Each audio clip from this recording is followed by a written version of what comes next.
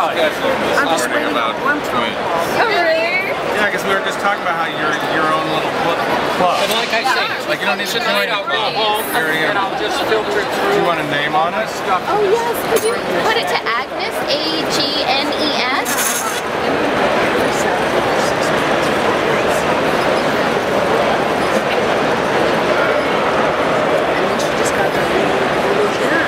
Excellent penmanship. You know, it's funny because I used to write cue cards for Days of Our Lives. Shut up! Long before you guys were born. It was like 1979. Oh, we love Days of Our Lives. Yeah. That's only 4 years These off. were the days when they used cue cards. Like they don't use them anymore. Really? They just have to know everything when they say? Well, for years they went from cue cards to teleprompters, so you could look right into the camera and your dialogue is right low.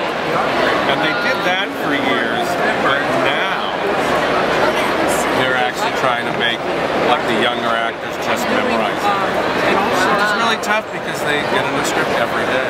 So you have to ask Mitzi, because Mitzi did Young and the Restless for a few years, and